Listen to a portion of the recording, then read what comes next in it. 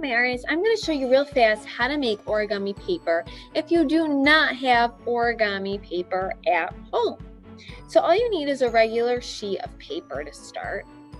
If you have copy paper, that's great. If you have paper that has writing on it, that's perfectly fine. If you have paper that is different colors, that's perfectly fine. If you have regular white piece of paper, you can color it and make it different colors or do drawings on top of it. Completely up to you.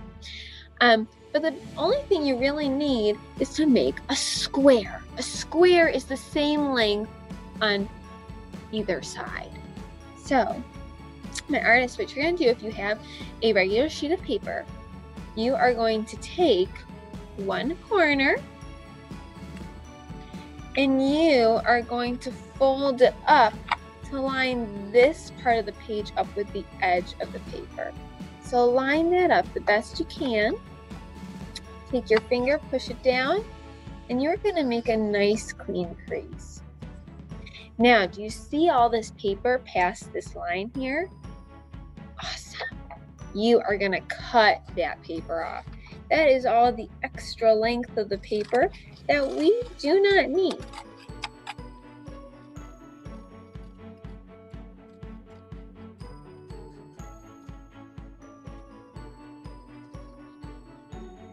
Now, if I open up my paper, I will have a perfect square and a perfect piece of origami paper. Awesome listening. Now explore the classroom and see which fun origami projects I have for you.